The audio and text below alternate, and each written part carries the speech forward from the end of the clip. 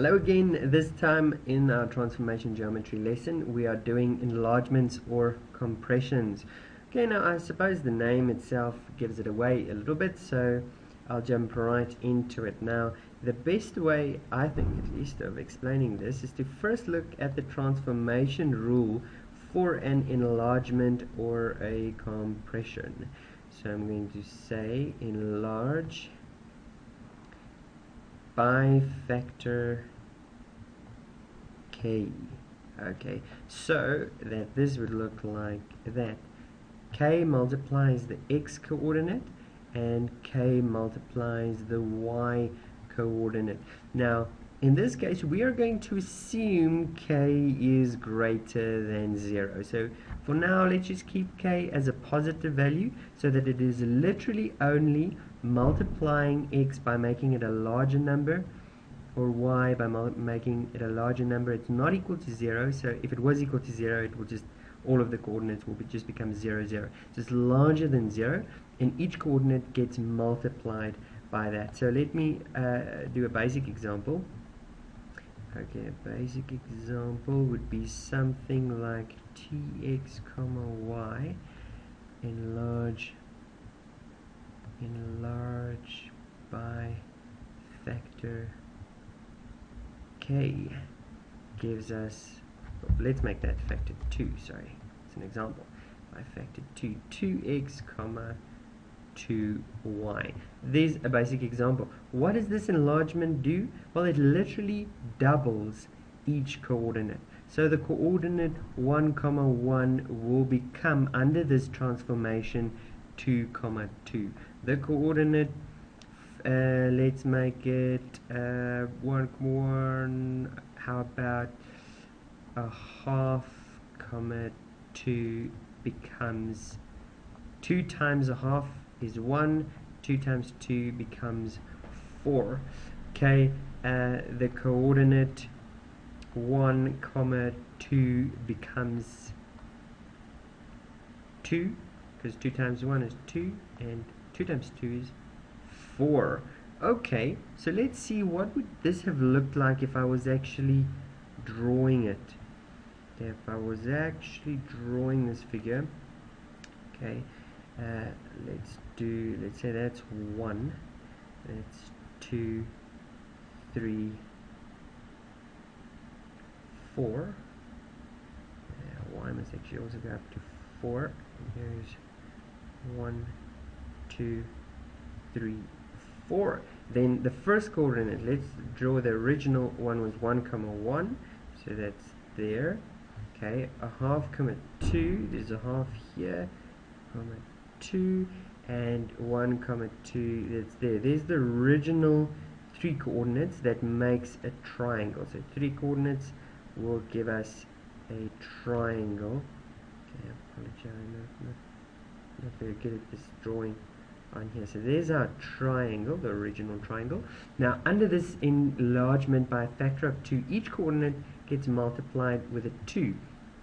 So now this coordinate, let me color coordinate it. That 1 comma 1 now becomes 2 comma 2. So this is the new coordinate.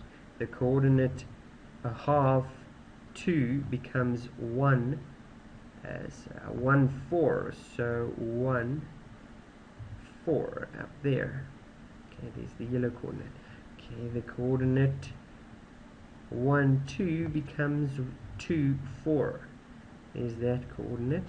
And now if we draw this one in, let's do it in red. If I draw this triangle, you'll notice something, that even though each side length has been doubled, for example, you can see this side length here was a half, that side length there was 1 unit, and this would be 1 plus a half, whatever that equals to. I'm not going to do Pythagoras just now, but now this side length is now 2 units, this side length is now 1 unit, so the side lengths have doubled. But there's something we have to keep in mind: when all of the side lengths double, it doesn't mean the area is twice as large. Okay, the one thing that you'll notice here is that you can, if you work out this one's area, okay, compared to that one's area. Okay. The one thing that you'll notice is that the relationship between these two areas is, let's call this one area red, and this one area magenta. Okay, then you'll see that the area red is 4 times the area of magenta. So what does that mean? That means that I can fit 4 of these triangles into that larger triangle. Now, why 4? Will it always be 4? No. Where did the 4 come from? The 4 comes from the 2 that is being squared. Okay? If I had a square, there's my square, and I doubled each side length, so that's 1, 1, I will now have a 2 by 2. Okay? So because I'm multiplying that one with 2 and that one with 2, I'm multiplying 2 in 2 dimensions. In the 2-dimensional measure, in other words, the area will have increased with 2 times 2, with 2 squared. So that's a very common question, is what has happened to the area? Even though each side length has been doubled, the area has been quadrupled. Okay, what about halving the size of this thing, halving each side? So for example, now I want to make my transformation rule as follows. Okay, tx comma y, now a compression of factor 2, a compression of factor 2. So now everything is halved. Okay, so now this is what it looks like: a half x comma a half y. Okay, so I'm compressing with a factor of 2, which means I'm dividing everything with 2. Just want to show you something interesting. What happens if I connect? I'm going to try and do that now. But, this with the center. This should be a straight line there. Okay, even though I'm not working with a ruler on here, this should be a straight line through there,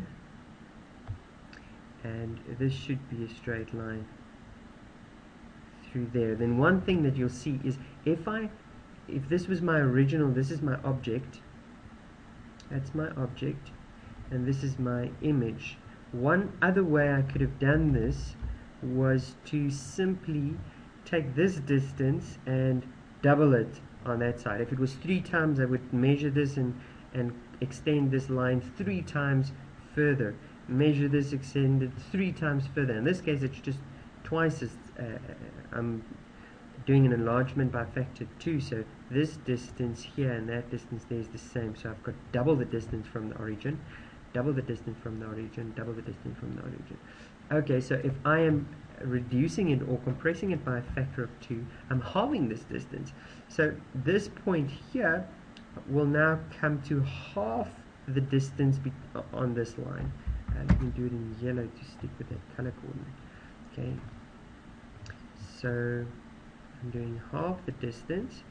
Okay, that point there, okay, comes to half the distance, which is there.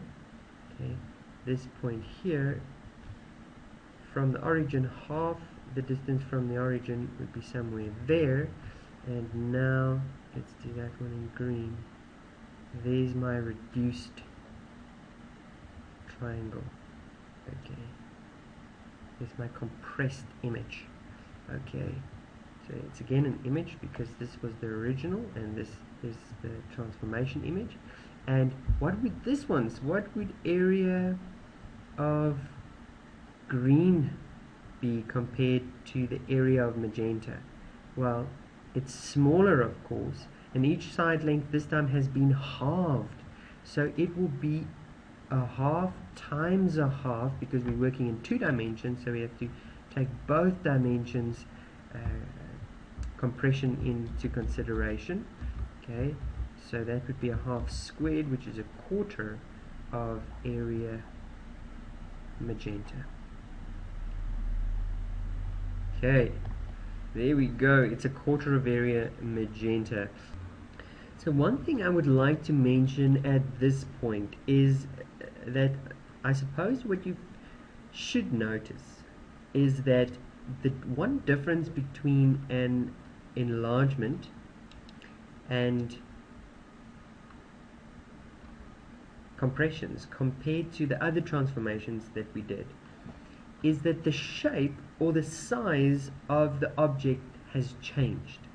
Now in this case, the shape has not changed. It still looks like the same shape. If, however, I were to do something like this, I were to say tx comma y is equal to, not equal to, is transforming the point xy to 2x comma y. If this is my transformation rule, notice how only the horizontal coordinate is being doubled. So what this is going to do to this object is create a new object that's going to look like this. It's going to double this object to look like this.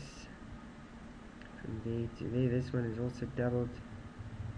Okay, so what you might notice, I don't know if my sketch is good enough to show that, but this sketch is, or this shape has been stretched vertically, horizontally. I mean, it's been stretched horizontally because only the horizontal coordinate was multiplied with a factor, and it hasn't been stretched vertically by that same factor. So in fact the shape has changed.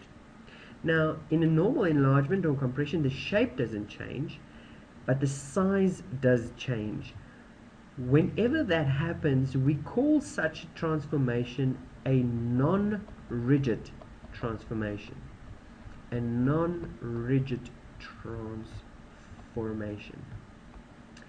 Now, what is a non-rigid transformation? Well, it's a transformation that's not rigid. Okay, does that make sense? Well, let's look at what is a rigid transformation. A rigid transformation,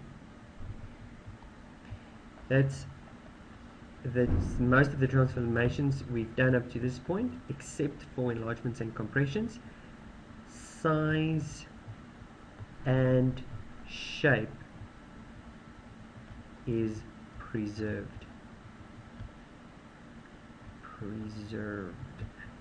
Okay, so for example, if I have done a translation of this shape, that shape is just somewhere else on the graph, but it still has the same shape. Okay, if I do a reflection of a shape, okay, if I reflect that in the x-axis, okay, I still have the same shape, even though it looks upside down now. Okay, it's still the same shape in shape and in size. So these are two rigid transformations. But if I do make an enlargement or a compression of either of these two shapes, then that is indeed a non-rigid transformation because we have changed the size. So rigid transformation, size and shape, I suppose that should be our size and shape are preserved, while non-rigid transformation would be that either size or shape was not preserved. Cool, that's it for this lesson. In the next lesson we'll look at rotations around the origin.